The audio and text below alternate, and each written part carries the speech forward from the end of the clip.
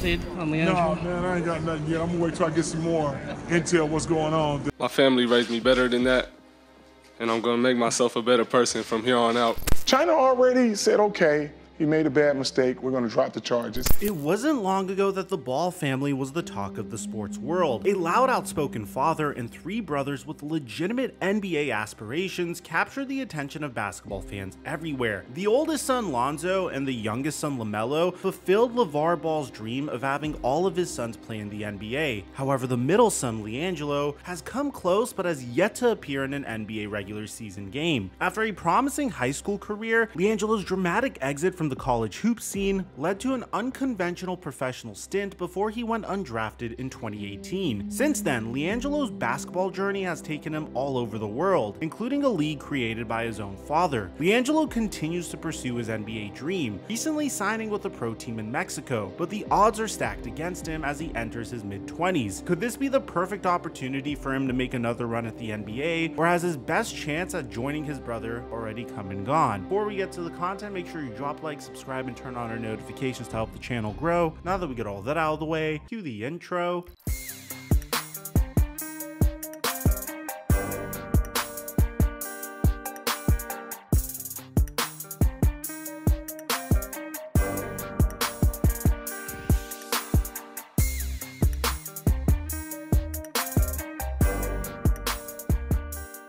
Look right over here, you'll see all of these wonderful human beings that have been able to make some money by playing Prize Picks. And I give away my picks for free each and every day on my Instagram at TheFlightMike and Snapchat at FlightMikeSnap. And right now they're hooking up my subscribers fat when you use my promo code FlightMike when you sign up for Prize Picks. And thank you, Prize Picks, for the sponsor. From a young age, LiAngelo Ball and his brothers were trained to play basketball thanks to vigorous workouts curated by their father. Those workouts seemed to pay off for LiAngelo when he got to high school in their hometown of Chino Hills, California. During his freshman and sophomore seasons, he teamed up with his older brother Lonzo to have largely successful years as he slowly built up his college recruiting profile. Jello proved to be a talented scorer with good outside touch to the point where he had his college decision set before his junior year. After scoring 20 points per game and helping his team get to the state championship game, LiAngelo Ball verbally committed to UCLA after Lonzo had done so a year earlier. A few months later, LaMelo also committed to UCLA before even playing in high school. LiAngelo had turned some heads with big scoring nights before, but he took it up another level when he got to play with both of his brothers during his junior season. They formed one of the greatest high school teams ever, regardless of sport, going a perfect 35-0 led by Lonzo, the National Player of the Year, who averaged a triple-double. The Husky strategy involved pushing the pace, preferring to run their offense in transition as much as possible while pressing teams across most of the court on defense. For his part, LiAngelo had another high-scoring season, averaging 27 points per game, accomplishing this while playing alongside top high school recruits like his brother and future Hawks lottery pick Onyeka Okongwu. Right when you thought it couldn't get any better, it absolutely did. LiAngelo Ball exploded in his senior year, averaging nearly 34 points per game, including back-to-back performances with a 72-point game a day before scoring 56. His high school career certainly received a lot of attention, but Jello wouldn't be seen as a top recruit in his class. 24/7 Sports gave him 3 out of 5 stars, while he barely cracked the top 50 at his position and finished outside of the nation's top 200. Still, LiAngelo was on his way to UCLA, with LeVar predicting that all 3 of his sons would be one and done, going to the NBA after just 1 season at UCLA. But even his outspoken father expressed skepticism that his middle son would make it to the NBA, stating in a GQ interview that LiAngelo could maybe get into modeling if basketball doesn't work out. So the middle Ball brother showed up to UCLA with a bit of a chip on his shoulder, but there was still optimism that he could follow his brother to the pros. He got some run during a preseason exhibition game against Cal State, scoring 11 points in 16 minutes against his dad's alma mater. LiAngelo seemed poised to forge his own path and create his own legacy in college before going to the NBA. That would be the only game LiAngelo would ever play as a UCLA Bruin. The Bruins were heading to Shanghai to play Georgia Tech in their first game of the regular season. However, an incident that received international attention involving LiAngelo completely overshadowed UCLA's narrow win. LiAngelo was one of 3 UCLA players who were arrested on shoplifting charges at Louis Vuitton. These were offenses that carry up to 10 years of jail time in China. China. He was released from jail shortly after, but was forced to stay in his hotel until the legal process played out. They were eventually released and allowed to return to the United States after spending a week under what was effectively Chinese house arrest. Then, President Donald Trump even asked the Chinese president to help resolve their case. And after getting LiAngelo Ball back to the United States, this resulted in a comical feud between LeVar Ball and Donald Trump. It doesn't make any sense why you won't thank him. Did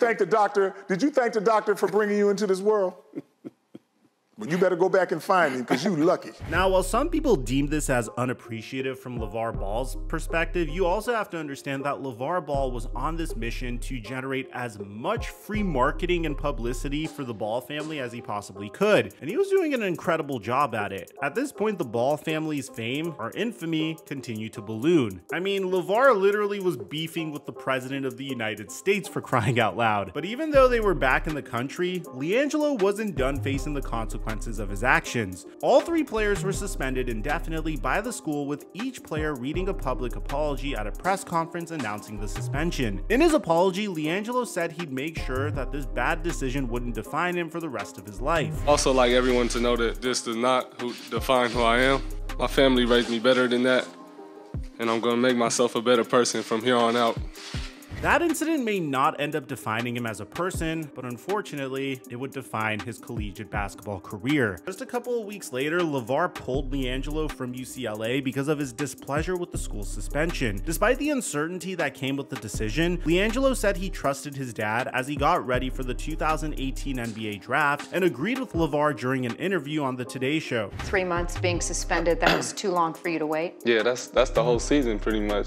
That's just a long time of doing nothing. I'd rather be playing. China already said, okay, he made a bad mistake, we're going to drop the charges. That's the punishment they gave him. But in China for stealing, you But can that's get the punishment 5 to they 10 gave years. him. Now we over here. Look, we got to serve some more punishment? He apologized. What is the long process for? We only went to UCLA. One and done, to play basketball. Leaving UCLA involved considerable risk for LiAngelo, who wouldn't be able to show the NBA how he'd fare against other competitive programs and college prospects. But after LiAngelo's own actions got him suspended, LeVar decided to take his son's career into his own hands. The move surprised UCLA's coach, especially considering how difficult it would be for LiAngelo to convince anyone he was worthy of a draft pick without playing high-level organized basketball. So after leaving UCLA without playing in an actual game, LiAngelo would need to find a place to play in order to show NBA scouts that he was worth drafting to play at the next level. It turns out that his next stop would be in Lithuania with LaMelo, who LeVar had pulled out of high school, signing with BC Pranai. The league they played in wasn't exactly teeming with NBA-ready talent, which was made apparent early on. In just their second game together in Lithuania, the Ball brothers combined to score 60 points in an exhibition game, with LiAngelo scoring 29 points. In the team's actual games, LiAngelo led his team in scoring 5 times, but he wasn't exactly lighting the world on fire for a team that was fighting to avoid relegation. LiAngelo played in 14 games with Pranai with 6 starts and in about 21 minutes per game, averaged about 12.6 points per game on 42.5% shooting. However, his impressive 3-point efficiency stood out, but at the end of the day, he was playing against competition much worse compared to who he would have faced had he stayed at UCLA. The day he declared for the 2018 NBA draft, LiAngelo scored 72 points in an exhibition game as part of the Big Baller Brand Challenge Games. That was supposed to be a tournament that would attract elite EuroLeague teams outside of BC Pranai's usual schedule and give LiAngelo and LaMelo a chance to play against some of the best teams outside of the United States. Instead, it ended up being an opportunity for LeVar to coach his boys as an assistant, then as head coach,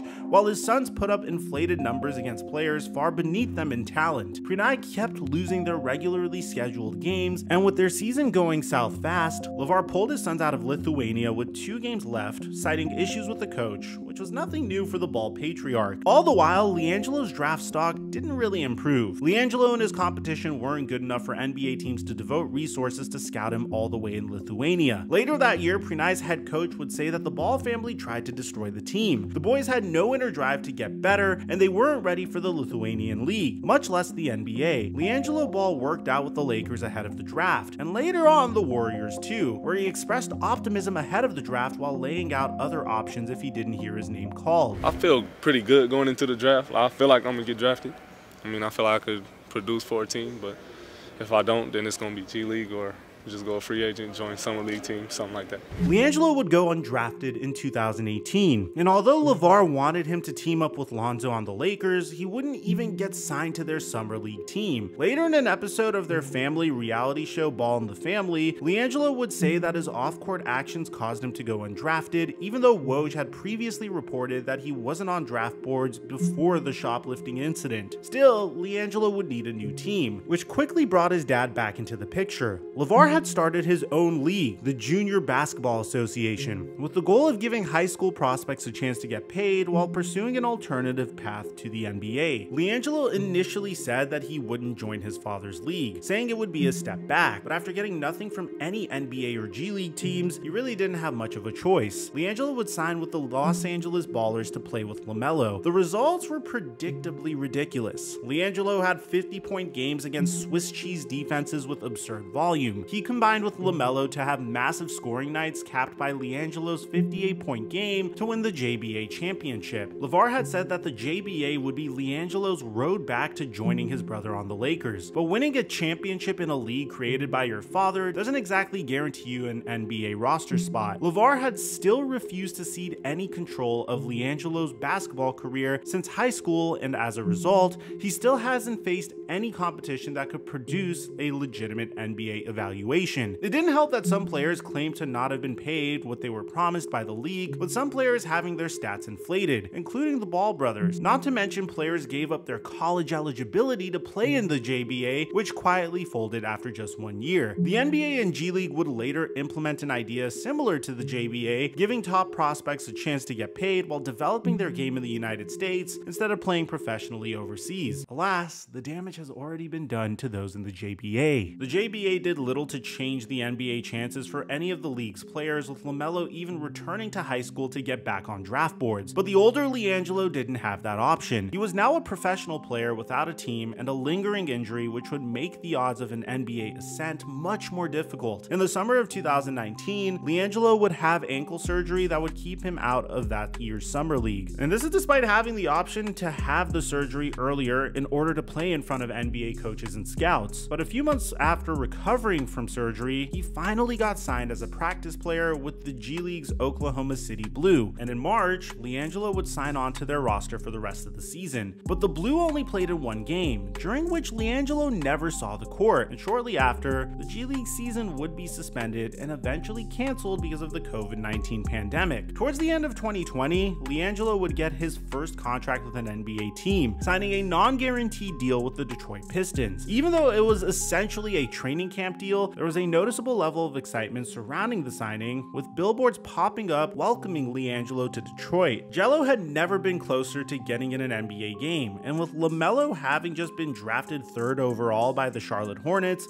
all 3 Ball brothers were now in the NBA in some capacity. But less than 2 weeks after signing him, the Detroit Pistons waived him without even appearing in a preseason game. In early January 2021, Jello signed a contract to play in the G League bubble, but never got selected during the league's draft and never ended up playing in the bubble. However, his next NBA opportunity would come thanks to his younger brother. The Hornets' bubble-like practices led to each player being allowed to bring one other person to work out with them. LaMelo chose LiAngelo, and the Hornets were impressed enough with what they saw to offer him a tryout before adding him to their summer league roster. In his summer league debut, LiAngelo looked great, scoring 16 points and showed off his 3-point shooting ability with 5 threes. He flashed more substance with a 10-point performance in the following game. LiAngelo ended up averaging over 9 points per game in 5 summer league games, and he played well enough for some to wonder if he could make the Hornets. He was finally performing well in games that were meaningful enough that at least one team would take him seriously enough to give him a shot, even though it was the team where his brother was the face of the franchise. The Hornets signed and waived him immediately in order to own his G League rights. He ended up entering the G League draft, where he was drafted 14th overall by the Greensboro Swarm, setting him up for his first meaningful season of basketball since he was in high school. In his first game with the Swarm, LiAngelo scored 22 points on 9 for 13 shooting, including 4 of 7 on threes in just 24 minutes off of the bench. A week later, he had another big game with a career-high 26 points and 6 made threes, but he wasn't able to sustain that hot start. Playing in 28 games, mostly off of the bench, LiAngelo averaged less than 5 points per game while playing for a Greensboro team that went just 9 of 23. He shot just 36% on threes and failed to produce consistently enough to be offered offered a spot on the Hornets NBA roster. He'd eventually return to the Hornets Summer League team in 2022, and while LiAngelo only averaged 6 points across 3 games, the Hornets still believed he was a prospect worth developing. Charlotte once again reunited the two younger Ball brothers, signing LiAngelo to a non-guaranteed contract for their training camp. Ahead of the start of the 2022 to 2023 season, LiAngelo saw the floor for the first time in an NBA preseason game, playing in 14 minutes across 3 games, although he only made 1 shot from the floor. As expected, LiAngelo didn't make the team with the Hornets, waiving him before the season began. He returned to Greensboro to join the Swarm for training camp as he got set to play his second season in the G League. He played in 11 games during the G League Showcase, which was an in-season scouting event where all 30 teams can evaluate players to potentially sign to their team. LiAngelo averaged 5.7 points and shot 37% on threes in 19 minutes per game, but he only appeared in 3 regular season games and in limited action only averaged 2.3 points per game. His season in the G League wasn't good enough for him to land an NBA contract, nor was it good enough for the Hornets to bring him back for a 3rd consecutive summer league. LiAngelo went through the summer and the start of the NBA and G League seasons unsigned, and seemed like his NBA dream was officially dead. But in mid-February, that all changed. LiAngelo signed with Astros de Jalisco in Mexico, officially reviving his dormant pro basketball career. His brothers and dad made a video expressing their excitement for him and applauded his opportunity to once again make a name for himself on the court. Hey, congrats on the deal, man. Looking forward to seeing you hoop out there and doing your thing. Getting back on the court and doing what you love to do, man. Much love and wish you much success. G, yes sir, I'm proud of you, man. Can't wait to see you play in the next journey. And I'm proud to watch you, man. Can't wait to see what you do. Hey, I'm glad you're on that new team. In Guadalajara, here we come, baby. This isn't the same situation that LiAngelo endured when he left UCLA to join a bad team in a lower-level Lithuanian league. His new team in Mexico has a history of winning, and they play in the top division in Mexican basketball. Taking the lessons from previous steps, LiAngelo seems to be making the most of his opportunity, looking good during his first couple of games in Mexico. It's unclear if this is his last chance at making a run to the NBA. At 25 years old, his window of opportunity won't be opening much more than it is right now, unless he ends up dominating in Mexico. Maybe he follows an NBA path similar to Seth Curry, whose father Dell and brother Steph were stars as he attempted to get to the league on his own merits. He was 25 years old as well when he finally got his first real NBA opportunity after bouncing around trying to stick. His consistent shooting is what kept him in the NBA, a skill that LiAngelo needs to hone further in order to get back to at least an NBA training camp. It's hard being the middle brother, especially when the other two were top 3 NBA draft picks. At least he's healthy right now, unlike Lonzo and LaMelo, and LiAngelo deserves praise for continuing to pursue his dream considering what he's been through. But whether he takes full advantage of his opportunity will determine whether he deserves a roster spot in the NBA and finally join his brothers in the big leagues for good. Let me know in the comment section down below. Is this the return of LiAngelo Ball? Will he make it back to the NBA, or should he just give up on his dream altogether? Aside from that, I'm your boy Mike, and I'm dropping our mic until our next upload.